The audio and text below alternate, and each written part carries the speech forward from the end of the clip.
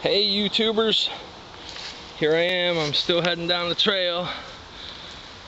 Haven't found the Sumac yet, or the field, but I figured I'd just stop real quick and take a video of these mushrooms. My batteries are running low, so hopefully this doesn't cut out on me before I finish. But these right here are gem-studded puffballs.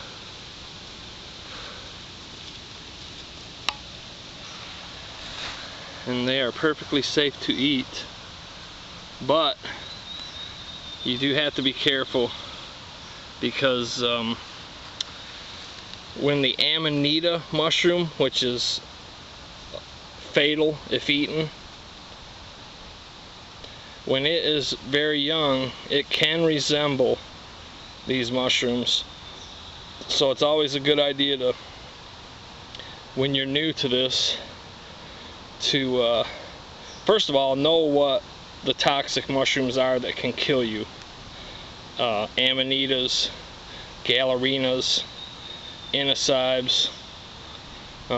There's quite a few that are potentially deadly, but you should learn those, at least know how to identify them to the family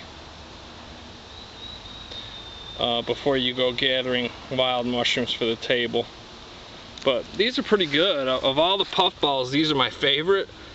Flavor wise, they're really small, but you can find these growing in patches like this. They can be out like this right at the edge of a trail. They can be somewhat out in the open, or they can be right in the woods, and they usually grow in big clusters like this.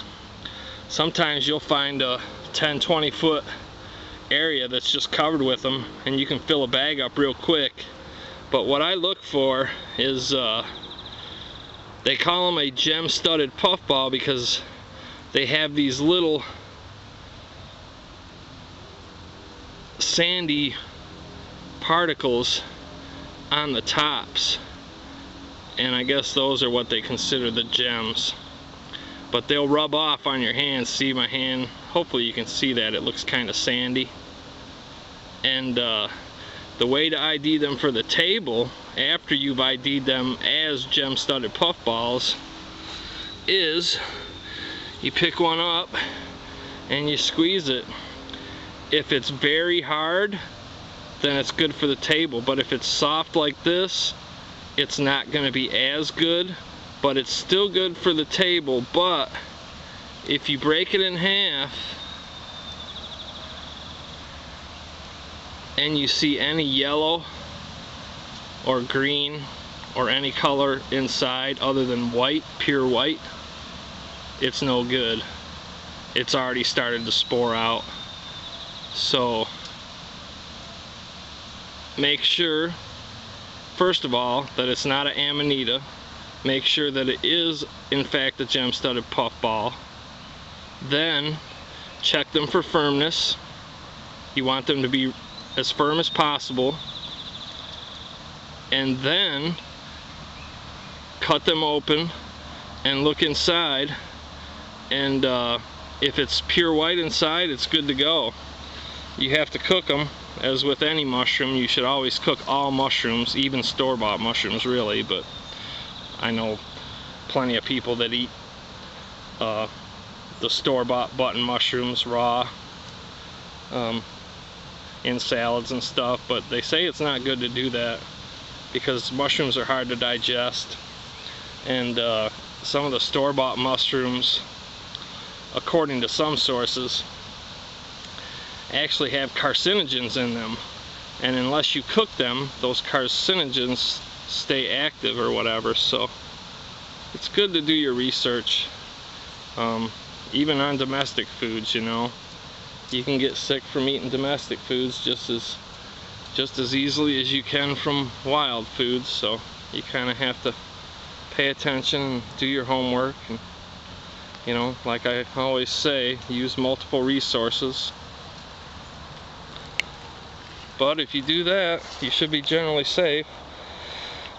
Whenever I find a mushroom and eventually decide to eat it, I will always keep a few fresh ones in a paper bag in the refrigerator in case I do get sick. I can always give those samples to the doctor and let him know what I ate, and you know, that way they can determine if it was in fact mushroom poisoning or if it was just food poisoning or something else entirely. You know, it'll make it a lot easier for them to treat you. But the one thing you need to keep in mind with mushrooms, and I sure don't want to scare you away from hunting mushrooms, because there's a lot of good eating mushrooms out there and they're very nutritious, but you do need to do your homework, and you can't just go grabbing them up and eating them because you think they're what you want them to be. You have to confirm 100% beyond any doubt that they are in fact what you intend to eat. And what I will do, if I finally decide to eat a mushroom for the first time, I will, well, what I do is I won't even eat a mushroom until I've ID'd it 100% 3 or 4 different times from different locations, because that gives me the confidence that what I think I'm IDing 100%, I actually am IDing 100% accurately. And it's also a good idea to, once you ID a mushroom 100%, take it to somebody who has eaten that mushroom and ask them what they think it is. And if their idea matches up with yours, then that's just one more plus in your favor. How's it going? Hi.